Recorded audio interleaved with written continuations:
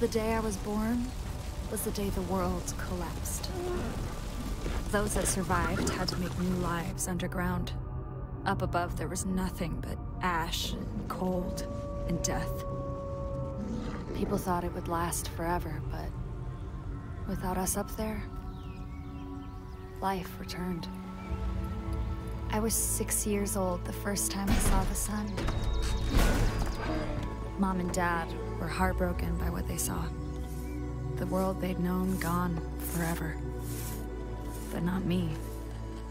I'd never seen anything so perfect.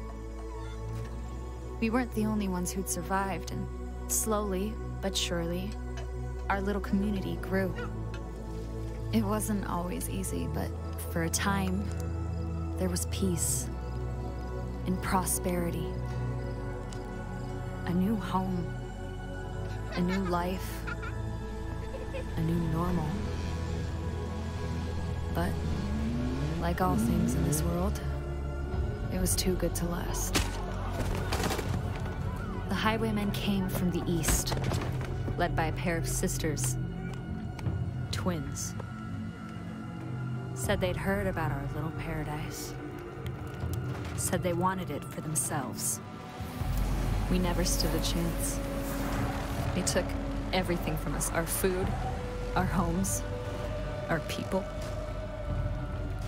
We needed a miracle, and that's when we heard the name Thomas Rush. He and his captain had been up and down the West Coast helping folks like us rebuild, and they were on a train headed right through Hope County.